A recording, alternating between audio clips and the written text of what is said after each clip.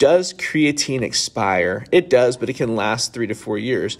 Some of the brands we looked at in this article were California Gold Nutrition, which lasts 21.5 months, and then Optimum Nutrition creatine that went 13.5 months. But under the best conditions, it can actually last 3 to 4 years. So one of the better forms is in powder form. That's when it can last the longest. In capsule or liquid form where it's been tampered, it can actually reduce the shelf life of that creatine. But if you want to know if your creatine has been expired, few things you can look at are, is it clumpy or lumpy? That means it probably is not great to use, maybe not as effective. It can still be used though.